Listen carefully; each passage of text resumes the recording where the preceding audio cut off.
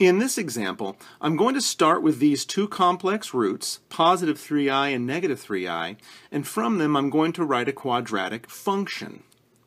So I know that any quadratic function, and it's quadratic because it's degree 2, will have two roots and they can be written x minus a and x minus b. Well, that's nice because in our case I already know what the roots are. They're positive 3i and negative 3i. So I can write my function f of x as x minus 3i and x minus a negative 3i. So, when I simplify this a little bit, x minus 3i and x plus 3i. And then let's go ahead and multiply these together. It's just the difference of squares. So it'll be x squared and then plus 9.